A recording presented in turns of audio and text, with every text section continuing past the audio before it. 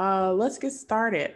Um, First of all, thank you to all the people who decide to sign up and to join us for this session.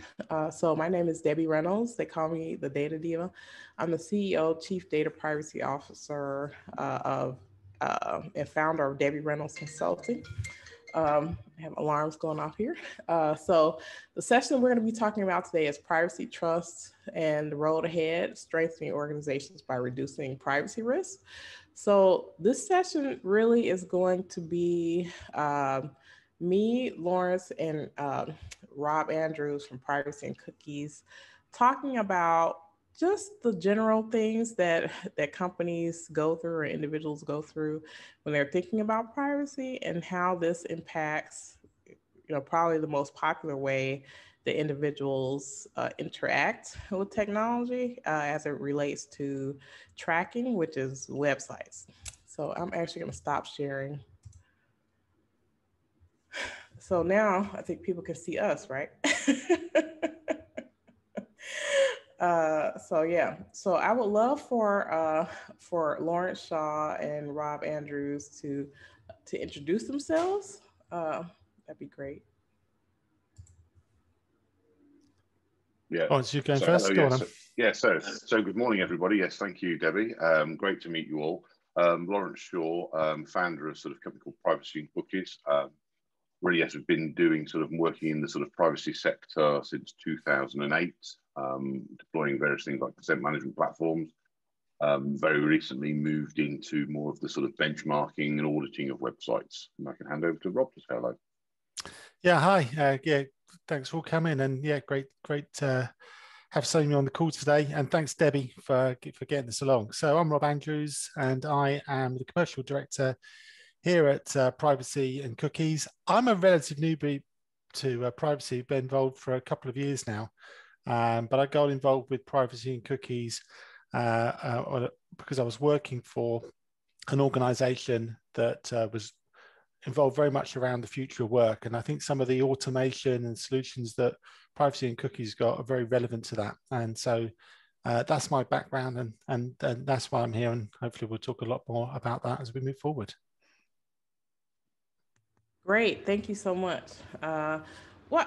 Maybe I should just start out by talking about how we started and why we're doing this and why we decided to try to join forces and collaborate about this. So Rob actually contacted me on LinkedIn and he said, "Oh, I have some things I want to show you." And I was really blown away by the work that you all had really put in, and your focus on client or consumer or individual facing websites and your deep knowledge there about tracking. And then at that time, you all had done the London Index and you were thinking about doing the Fortune 500.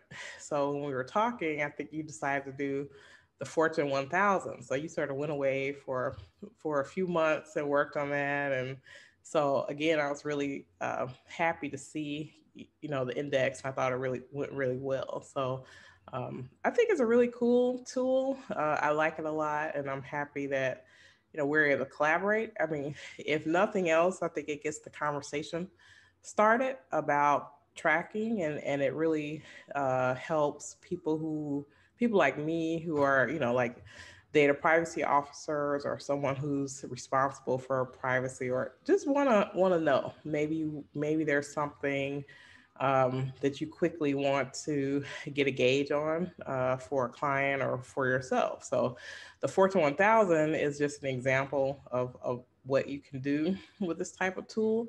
But then you also can go directly to the Rethink privacy website and put in any website link that you want, right, to be able to get some information. So before we start, I want to do a couple of polls to get some information about the audience. So I'm going to launch one of these. Let's see what I can get going here.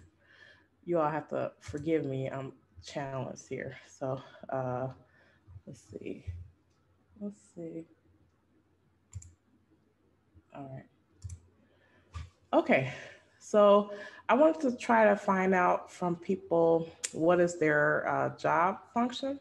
And I'll just read out the results. So if people can start polling, that'd be great. I give you about 5 more seconds to see. Okay. So let's see. It looks like we're about 50-50. So 50% legal compliance, 50% legal compliance, or 40% legal compliance, 40% consulting, and the rest other. So that's great. That's good to know. So let's do, cool. So that's great. That's good to know for the audience. I want to do one more. Actually, I have 3 polls. I'm curious about the location of attendees. This would be interesting.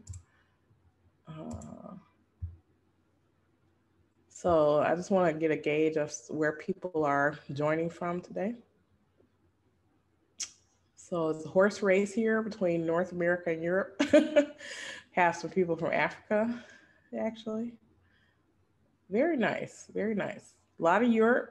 That's from Lawrence and Rob, I'm sure. So we have about, I want to say 50% Europe, like 30% North America, and 17% Africa. That's great. That's great. Good to know.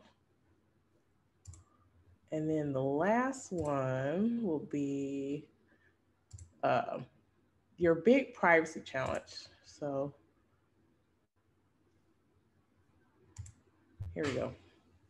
I just threw out some things that I thought people, may be challenged with, just to get an idea. So I would love you guys to participate with this.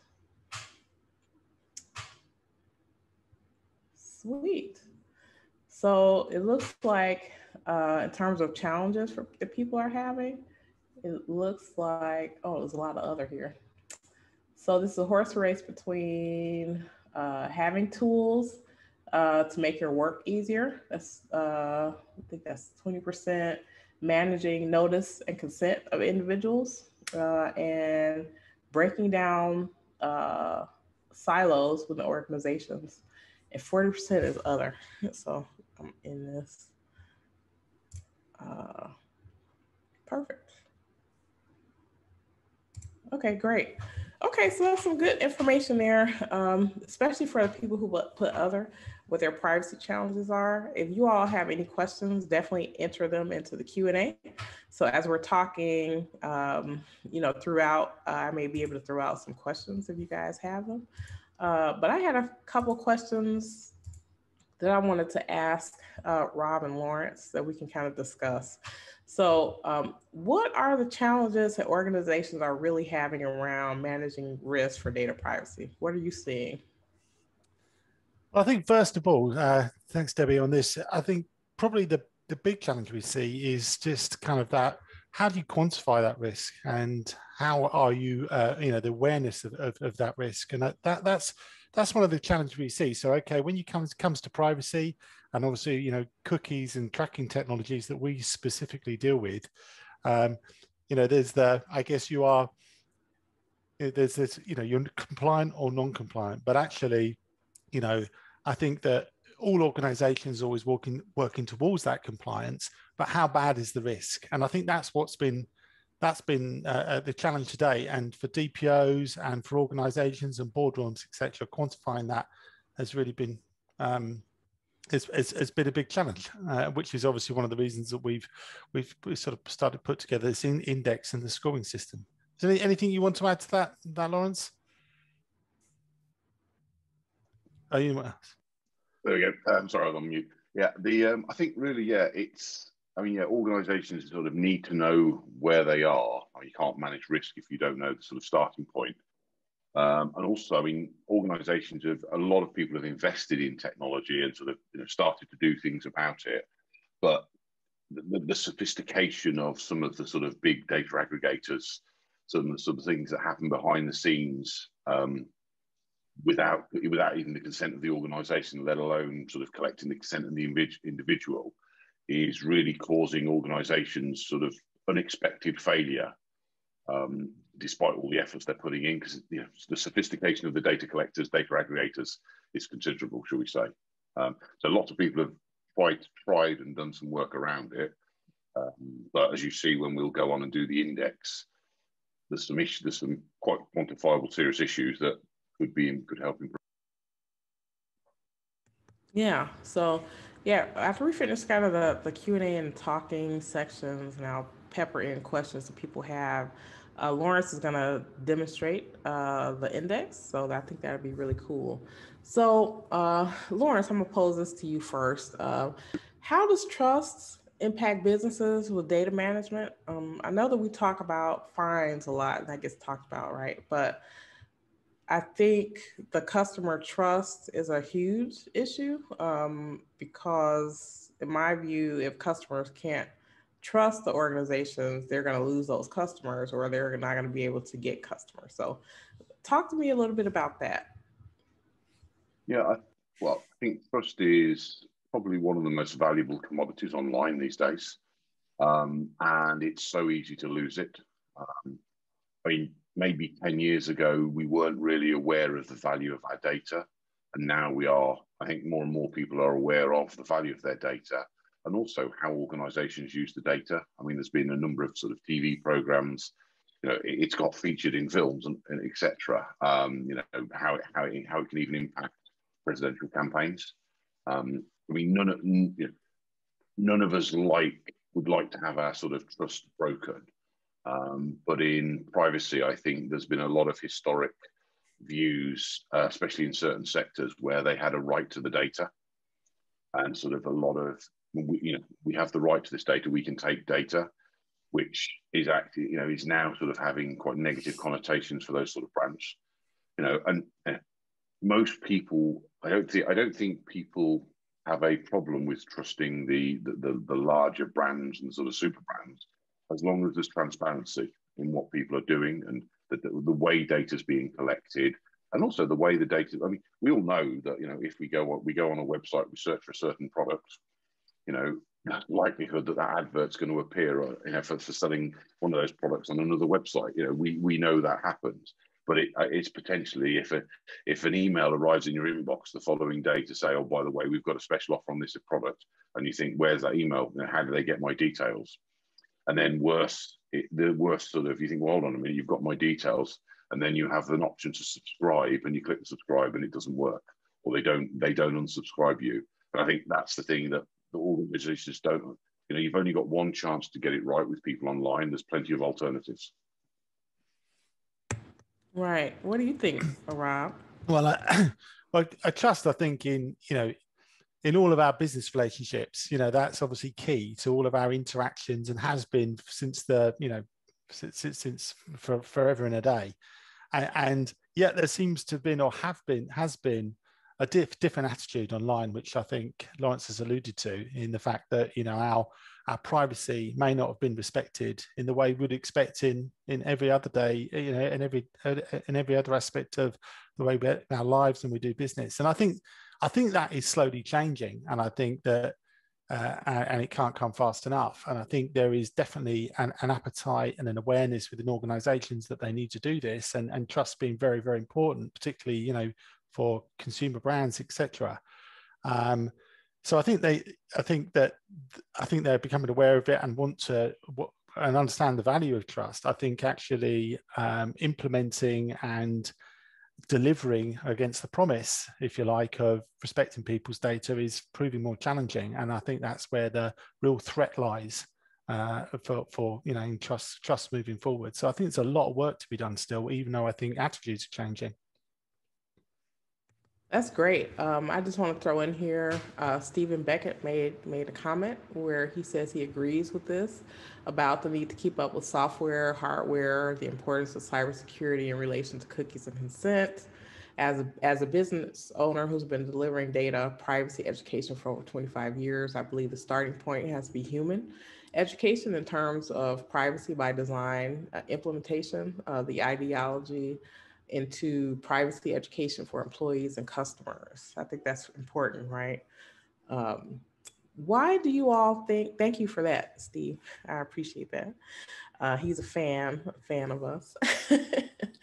uh, I know we're talking a lot about transparency, and transparency is really key, but I would love for you all to talk about why did you think it was important to create this privacy risk index for the Fortune 1000? Shall I kick that one off? Yeah, I mean, I think the top of the shop for that one has to be, awareness of the issue, and I've kind of alluded to that before. And I think the index is a great way of showing that.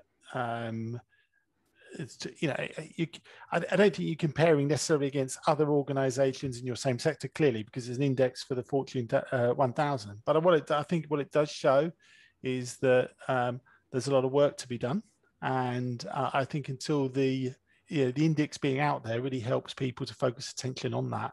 So I think that's really good from that perspective. And I think the other thing about the index, it's a real public way. By publishing the index, of demonstrating a commitment to the privacy and improvement, because obviously the good thing about the index is the measure, if you like, your privacy respect score. So I think it's a real opportunity for organisations to demonstrate their commitment to this and their improvement over time. So that's really why we've done this. Yeah, and then I'll point out too, the way the index works is that Lawrence and Rob are going to update this, I think, once a month, right? To be able to show progress over time. So if there's a company that's on the index, monthly, you'll be able to go and see, like, maybe they got better. Hopefully they didn't get worse. But sometimes that happens too. A lot of times it happens because companies are always looking to either improve their service or add on new services. So when they're adding on new services, and as people who are in like education or data privacy roles, technology or new technology, or whenever we bring on something new, it creates like a new wrinkle in everything. So it's like you have to start again at the starting line to be able to evaluate that, how it impacts your business. So that's interesting. So many people interact with businesses using websites. So explain why this is important and how that impacts privacy. All right, do you want to say that one? Or? Yeah, so I think when a lot of people interact with websites, right? So people just do whatever they want on the internet, but they may not be aware of things that happen behind the scenes when they're entering data on websites. So talk a little bit about that and how that impacts privacy, maybe in ways that people aren't thinking about. Well, I think, I suppose that's the big challenge for everybody. Do they really know where their data's going and how their data's being used? An example is you could put your details into a website. If there's a lot of focus these days on sort of modern cars, the electric cars. You could put your data in. You could buy a new car with your sort of retail to your car dealer. That information could then be shared with the people who provide charging points, the people who provide the network of charging points, and then any number of sort of stations that operate. The big challenge, although the right to be forgotten and the sort of right to recall your data is there, we haven't really got to the point where your data has now been merged with 3 or 4 different organisations.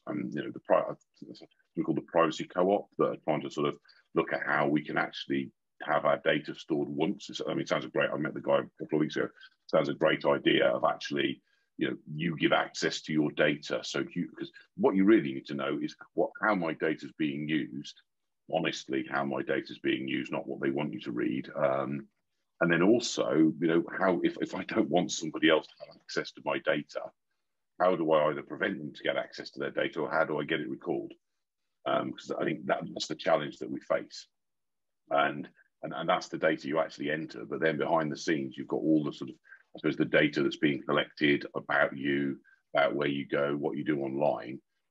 If you were doing, and I've seen this where somebody was doing research sort of to do with buying a diamond ring as a special gift for a lady friend, should we say, that she went onto the same computer the next day and then there was offers for more diamond rings, ruined the sort of engagement surprise, should we say. But there's other challenges where, you know, you sort of might randomly search for, you might have seen this happen as well, where you search for sort of star sign Cancer. You know, you just want to know compatibility between Cancer and Sagittarius. Then that information's still stored, and then you get a letter from your insurance company because you also go into their website and say, you know, well, actually, do you know about cancer risk? We're going to put your premium up. I mean, complete misuse of data, but, you know, completely accidental misuse, but still, you know, it's now on your record and you can't expunge that record. So I think, yeah, I think we're only just starting to understand the fact, you know, the real value, and then also, but the biggest challenge is protecting our data, and also, but also there's the allowing the right organisations to make use of your data. You know, the original store cards and things like that are a great idea. You know, because if it knows you're going to run out of toilet roll, yeah, it's great if it can reorder the toilet roll for you, or ink for your pen, or batteries. You know, and it's the careful balance about what can make your life easier. What marketing people could use to their advantage, and then I suppose what says the other part, how easy it is to misuse data. Yeah.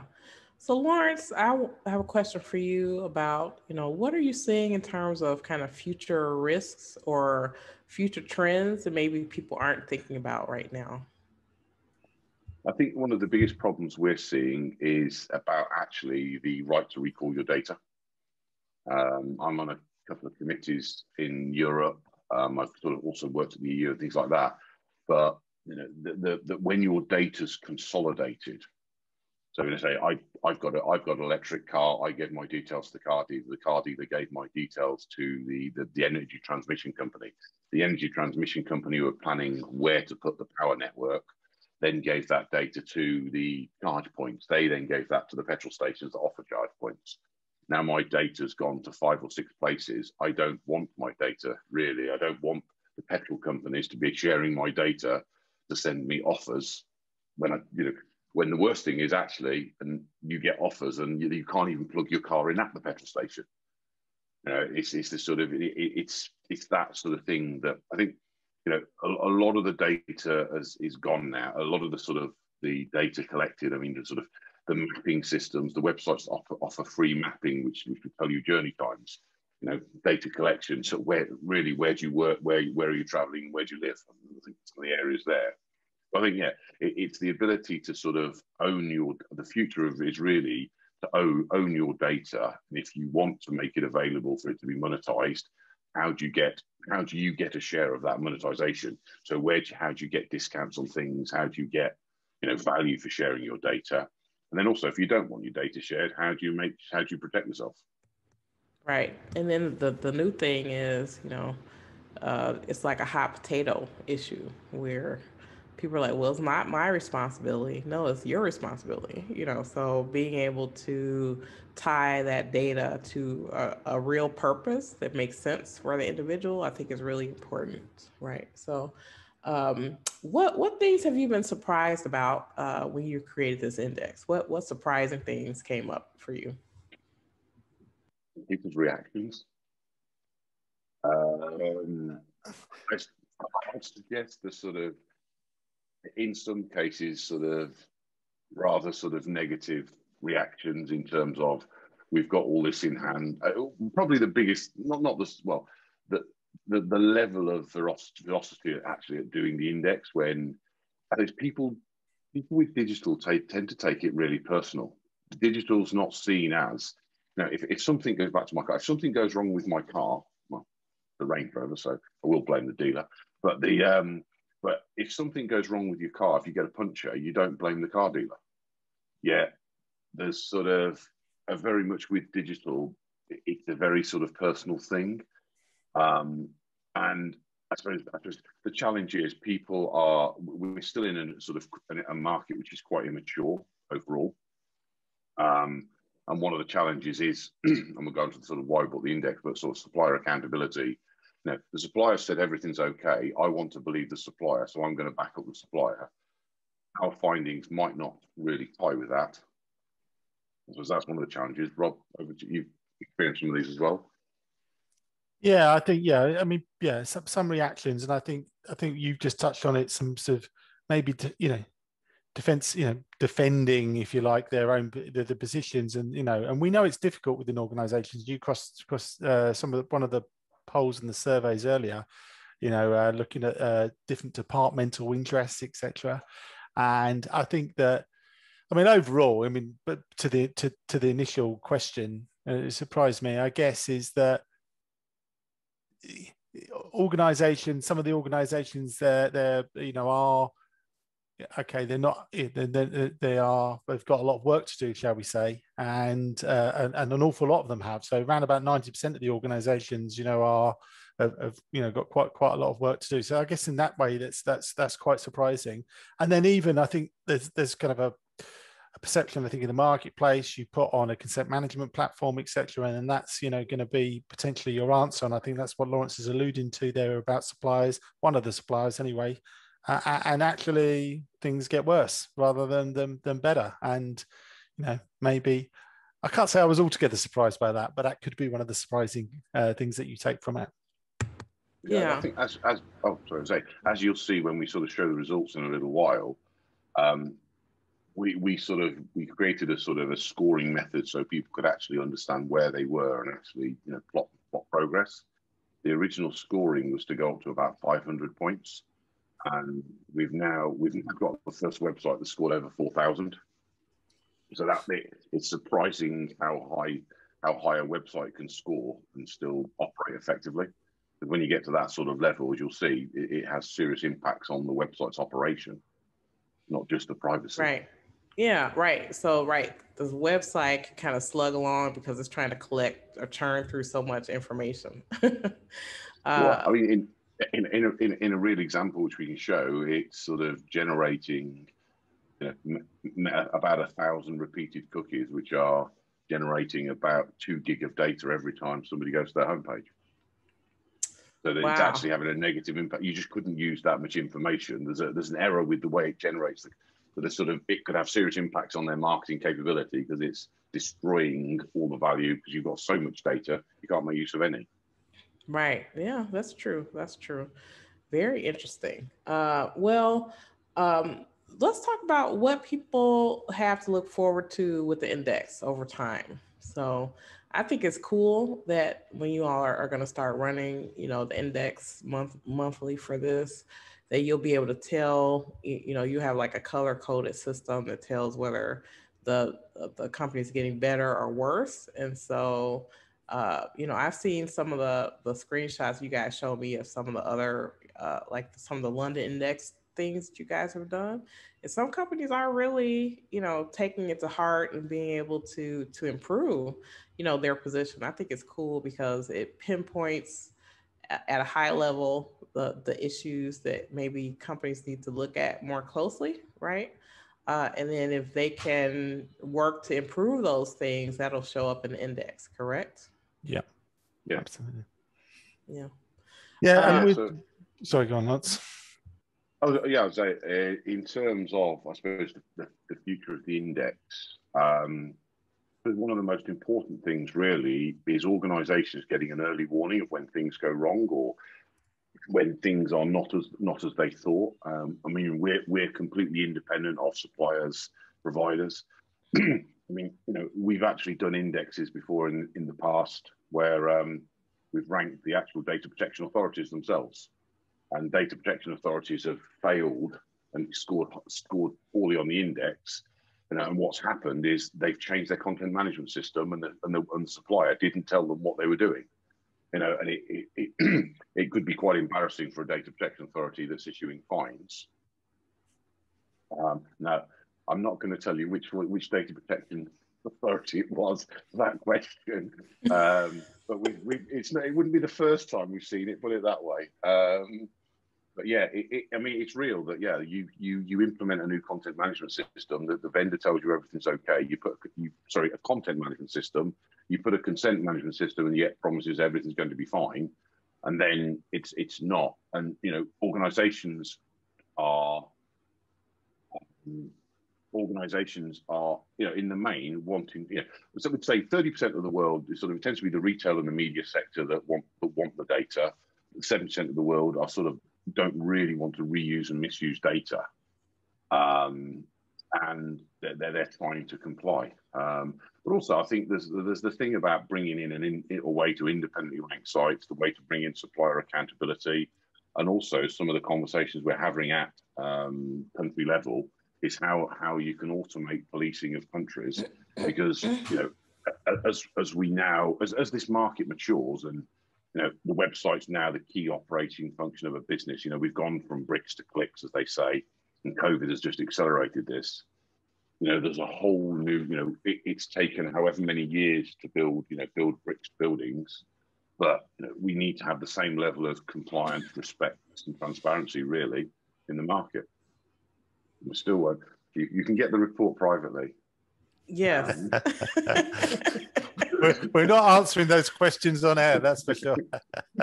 Yeah. We are actually producing the rankings, the world rankings of the data protection authorities, shall we say? But we're not going to put we're going to put the overall. We're not going to put the overall position. It won't be the nth degree of information.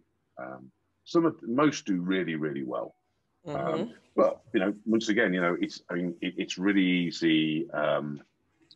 Even ourselves, even when we've implemented, some of the Google product, you follow all the instructions and you read what happens. So you read up and you read what they say, and then you actually run it. And there's a thing. So if you're using YouTube and you don't want to set cookies, it advises you to use a domain called YouTube No Cookie. The clue would be in the name. One would think that there wouldn't be anything set. Yet what it's doing is, rather than setting standard cookies, it's setting a different type of object.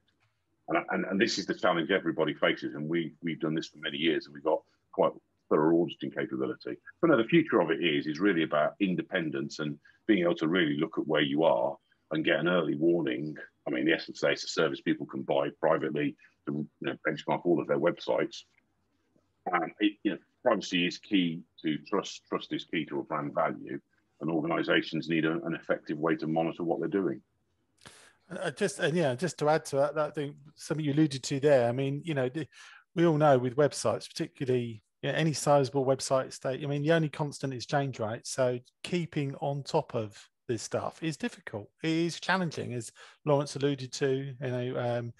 New content being published every day, so it's trying to keep on top of this, particularly when third parties are involved, etc.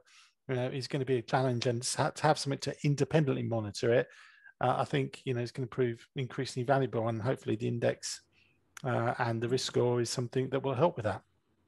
I have a question that came up. Let's see. I think this is from Corey. He says, how will the elimination of things like third-party cookies and moving towards privacy budget impact your scoring? Well, hopefully, it's in the chat today. I think there is Google's sort of announcement about we're not going to block third-party cookies. There are quite a lot. Oh, Lawrence, we may have lost you. Lawrence froze up. How's he going? Well, I'm sure he'll come back. That's a great question because cookies aren't going to go away. Oh, I'm sorry. Go ahead. You froze up a little bit. Go ahead. Yeah, I don't think they'll be going away. But also, there's not just cookies. You've got storage objects. You've got index objects. There's other technologies which are being used behind the scenes to replace them, shall we say? But also first-party cookies. If you're setting 150 cookies, when somebody visits your website, a first-party type, they are not. There's still the regulation about the use of essential cookies, and it's Google blocks some of them. Safari do something along the ways, but fortunately, the trust in those that sell the data and make money, those that monetize and make data, trusting them to not have access to data, that's something one would have to say, well, what's the future of the business models if they're not collecting data in some way? Right. And I just want to correct, Carrie is a she, by the way. She let me know that, who answered that question. Right. I agree. So cookies aren't going to go away. Well, cookies initially started to do things like track your settings when you go to a website. Like if you had a favorite page you want to go to, or there's, like you wanted to view in some certain way. So it sort of evolved into other things in terms of being able to track information in ways, like you said, that aren't essential. So I don't think that's going to go away. And I don't know. I think cookies almost, in a legal sense, has become kind of a word play, right? So even though cookies, third party cookies may be eliminated, it doesn't eliminate the tracking that happens, or it doesn't eliminate the data collection that's going to still occur. So I agree Yeah. with that. Well, yeah, we're also there's always been the fallacy that cookies are bad, etc. I mean, most cookies are fine, and a lot of cookies help you, operate a website more effectively. I mean, you're not going to block all third-party cookies because a lot of websites that use Stripe or use any payment gateway use cookies to do fraud detection and fraud management. Now, if it's the sort of the backlash of if a Google website can't take a payment through Stripe because it's blocked all the cookies because somebody hasn't turned them into first-party cookies, organizations are going to say, well, actually, our website doesn't work with Google in the future. It's that level of. I mean, admittedly, there are people, the sort of, I suppose, the technologists that really understand what you can do, and you can do some very, very naughty things with cookies. You can do incredibly intrusive things, we say, with cookies. But 99% of them are not intrinsically bad. 50% do good, we say, or are really part of a website operation. The argument about analytical data, is that anonymous? No, you can do a lot. And as they found out with the sort of presidential election and sort of like, I think it was Facebook, where once you've got enough data, the anonymization of data is irrelevant. But cookies are intrinsic in how a lot of operations happen. Being able to identify and manage them will, unless we change the way digital operates and HTTP and request management is checked, it could be a long way before we actually don't rely on cookies. And if we rely on cookies, unless they're essential, consent has to be given, really. That's right. Exactly. Absolutely. Well, I've made you the host, Lawrence. So if you want, if you want a preview or a demo, anything, feel free. Yeah. We could So chat more. should we just do should we do a walkthrough of sort of the example, the index? Well, not the example, this is the live index. And I think Sure. Debbie's going to send out a link. Debbie's going to send a link to this afterwards anyway, aren't you? Everybody will get a link to this and post it, etc. Yeah, definitely. Yeah, I'm recording this session, so I will post it, and I'll make sure that Lawrence and Rob have a copy of it as well. Okay. Yeah, so what we do is we have scanning technology that goes to websites, and it goes to lots of websites simultaneously. So, going to, 50, 500, 5,000 websites, the sort of scale we run to. I mean, we're looking at sort of how you police countries, so how we can look at 2 to 5 million websites to benchmark them. And what we do is we'll go to a website. We look at actually all of the objects and the tracking technologies that are being set before any consent's been given. Now, there is an allowance for essential cookies or cookie management systems are essential, as are load balancing. So it takes that sort of thing into account. And then what it's doing is once it's gone to the website, it's looked at the objects that are being set, say, before any consent's been given. And then based on the objects that are set, it'll create a score. And the score is intelligent, whereby if you've just got a few cookies which are doing load balancing, consent management, and you score 5 out of 10, you score a total of 5, you'll be green. We've created a green, go from green to red in terms of how we report. And this is the record this month where GoDaddy scored over 4,000. Yeah, when you talk about the value of an index, when you look at the cookies that are being set here, you can clearly see there's an error in the way their pages are generating cookies, and it's generating thousands of cookies on a page, which could cause considerable impact on performance as well. So what it's doing, it's looking at the cookies, and then it's looking at the sort of who actually is the ultimate data recipient. So if you've got DoubleClick, if you've got YouTube, if you've got Google, those will score higher than if you've got you've got a Facebook cookie and you've got a Twitter cookie, because it's looking at really what is so the score is really about what is the impact on privacy. So you've got the name of the organization, the domain, you've got the overall score here, and then what we've got is the change. So there's something happened. So what we can, so this is what we're talking about, sort of an early warning. So the likes of this website here, that the change was nearly 4,000.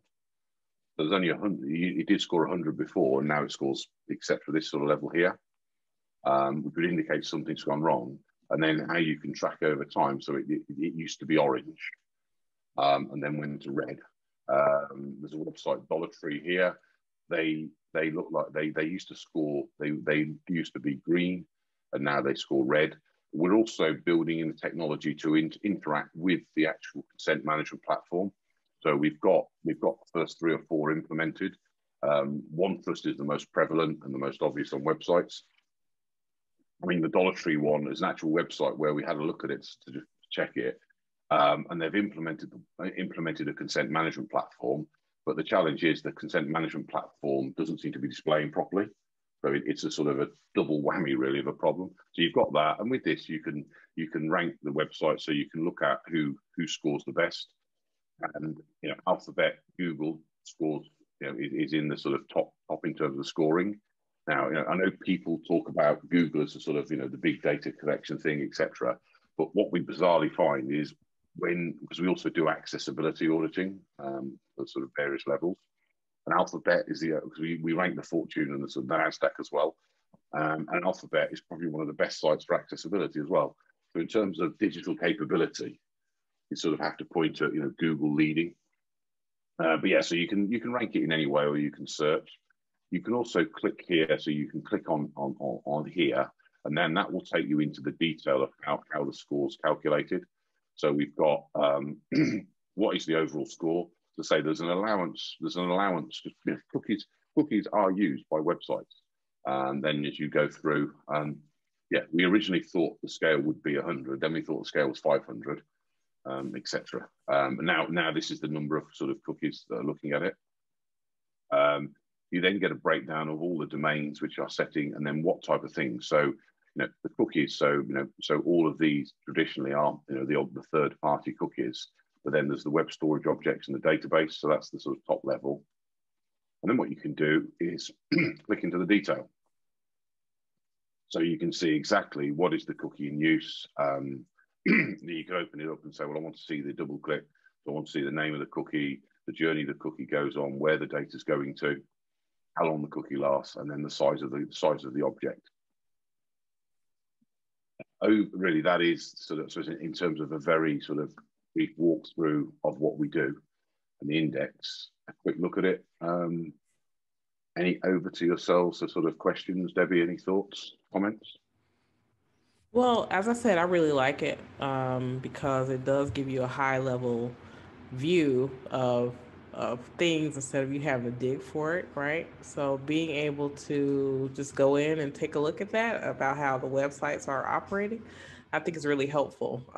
But then two, I just want to mention to people that some companies that you deal with, obviously, Lawrence, have lots of different websites. So obviously, if you want to go in independently and search for different websites, just know that, these some of these big companies have many different websites. So we're just, taking their main domains and looking at them. I think is extremely helpful, especially if let's say you're working with a company, you want to get just a really quick snapshot of where they are in terms of their public facing, website, being able to pop their information in and get some high level insights really quickly is very, very helpful, I think. So yeah, Yeah, Yeah. you can go onto the website. I think Debbie shared the link, but you can go onto the website, our website here, type in any web address right here, and then it'll run the site through. It takes a couple of minutes, Yeah. and runs it through. So you had a question there about, is it meaningful to Alphabet to point to AB? Yeah, right. Yeah. So the reason, when we do an index, we're very specific in terms of the constituents and the indexes and the naming of the index. There are a lot. Yeah, the Google's got quite a few names, quite a few companies, but their main corporate entity is abc.xyz, which is their sort of corporate website. We try to do the same type of website, shall we say? So what's listed as the main website? So if you were to do a lookup on sort of Forbes, what would be the main corporate website for each of the entities? Hence, that's why we do abc.xyz, no domain, that rather than doing google.com. Yeah. Right. I think it's probably worth saying again, just sort of repeating there. So that index you see obviously is all for the main sites for those corporate bodies. But as you rightly point out, Debbie, you know, there could be an organization with 10, 50, 100, 1,000, 10,000 domains or whatever. So we can, you know, also build indexes for, you know, one organization's sites or any number of sites or combination of sites. So that's, you know, we find that you know, companies find that really useful as well, obviously, because they can then look at the sites that are performing the best and then the worst, and look where they can focus their attention if they want to take remedial type action. So that's by building your own privacy index is something that we can help with too. Yeah, it's sort of a benchmark or scorecard. It's meant to be kind of a living, uh, checkpoint, right? So Yeah. you want to be able to see over time how these things improve or get worse, and then hopefully companies who see it that want to improve, they'll use this as a tool for where to pinpoint their efforts.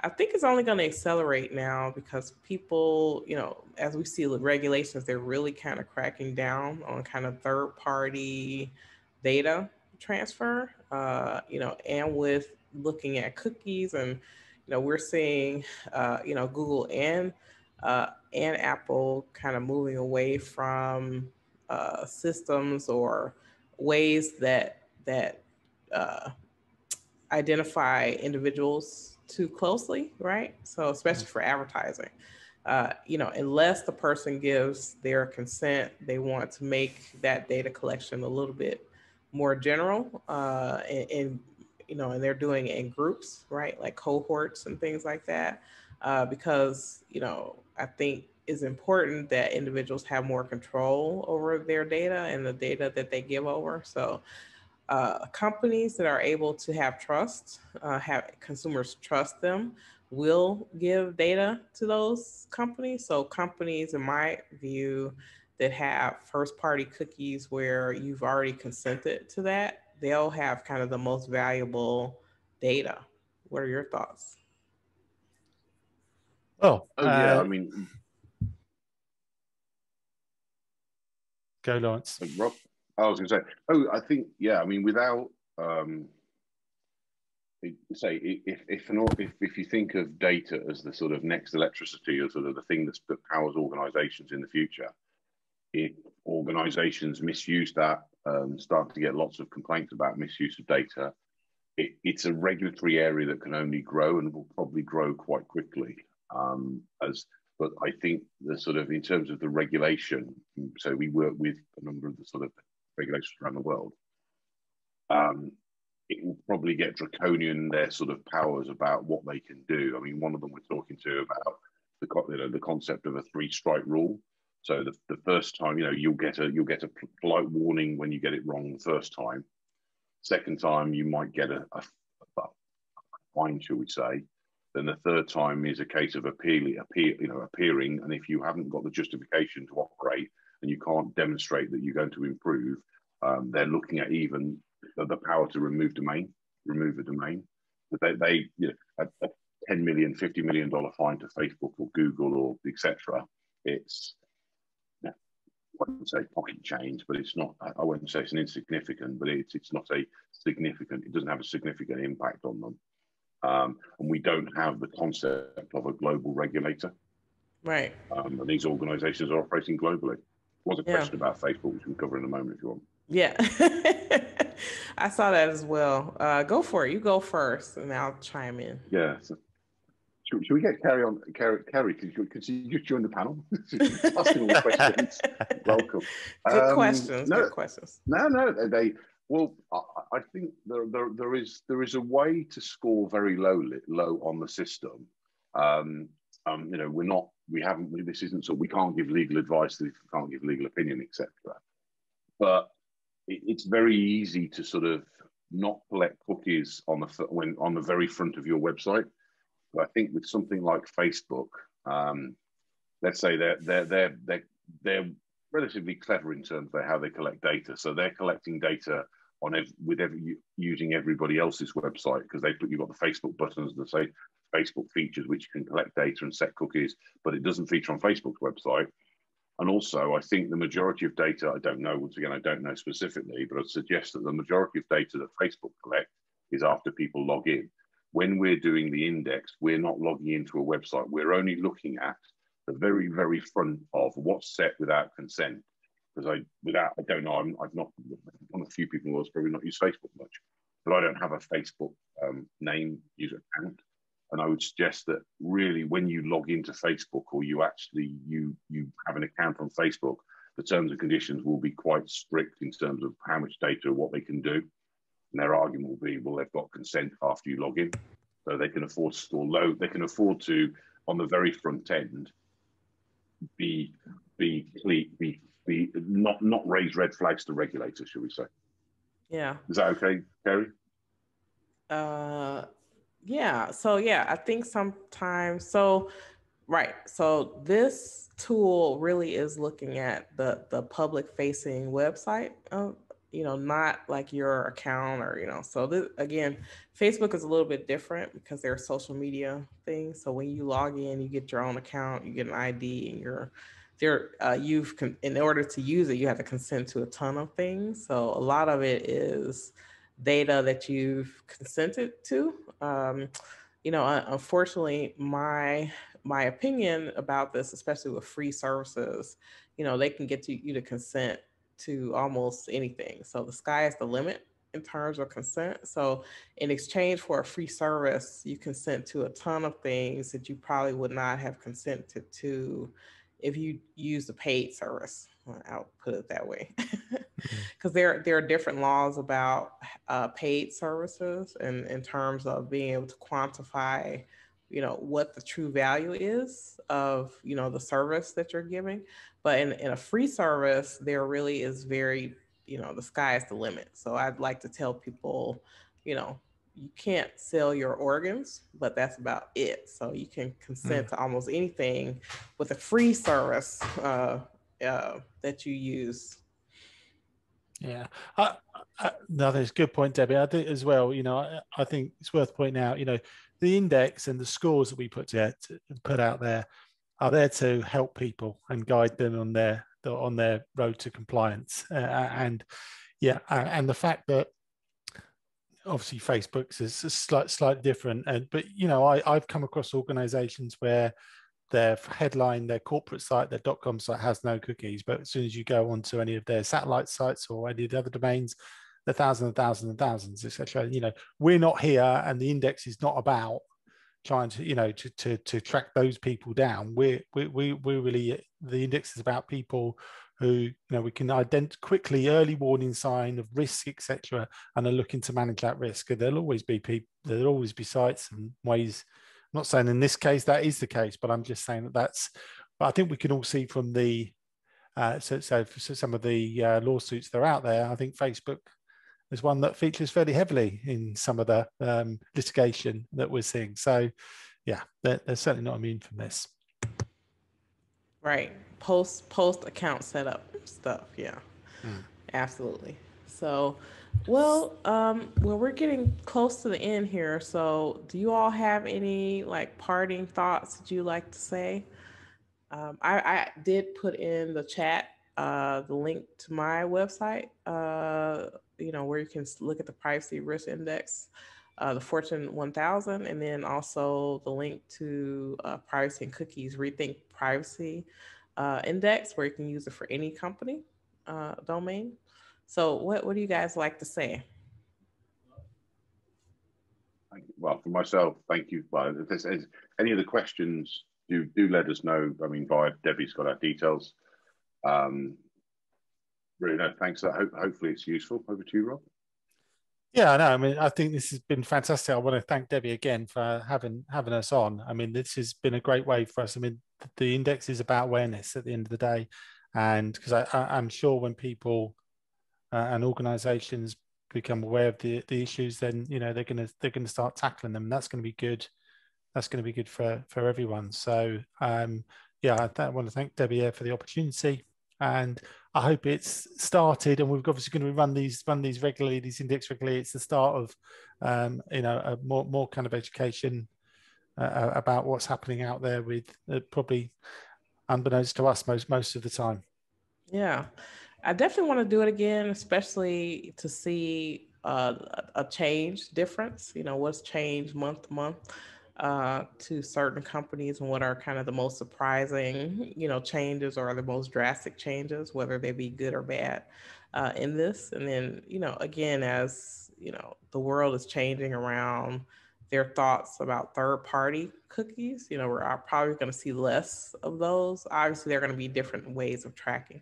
But then I think we're going to start to see companies trying to get more first-party cookies. So things where people are consenting to those cookies. I think that'll be interesting. Yeah. I think you really, I mean, hopefully, I mean, say this level of reporting and sort of auditing has never really been seen before. And, it's not a sort of reason to point fingers. It's really, I think in the main, most people want to respect privacy. Hopefully most people want to respect privacy. Most, they want to be, uphold their sort of social responsibility, but also they understand the importance of privacy and transparency and data protection, not from just being sued by the regulator, but like I say, just in general good behaviour. Now it's easy. It's much easier to see where you are. We're not affiliated to any consent management platform, any privacy company, any regulator. It's completely independent. And as you see from that list with GoDaddy, there's something seriously gone wrong with their website, and it may actually be something that might help them fix it. But hopefully, let's see what the changes are next month, and then hopefully see more people next month. Yeah, that would be great. That would be great. Well, thank you for this. This has been very illuminating. It's helped me a lot. I think companies, when they're dealing with privacy, that I think their website is kind of like your digital storefront, correct? So being able to assess that is probably kind of the low hanging fruit. Well, to me, those are the things that companies can impact pretty quickly, I would say. Once they know what the problem is and what the risk is. But obviously, there are other back office things that companies need to work on. But I think being able to get this straightened out is really important, and it is a good tool for individuals. So if there are companies that you want to do business with, you want to sort of know, are they the type of company that respects privacy? And then for companies, this may be a good scorecard for you and your organization. So this may point to areas that you may want to improve or think about. Yeah, absolutely. Yeah. So, well, excellent. I guess we'll end here. This is great. Thank you all for being able to attend this session. And again, we made a recording, so we'll keep a copy of this and be able to pull it out. And I think that anyone who signed up will get a link to this as well. So, excellent. Thank you, everyone. Okay, well, thank you, guys. everybody. I really appreciate it. Thank you. Thank you. Okay.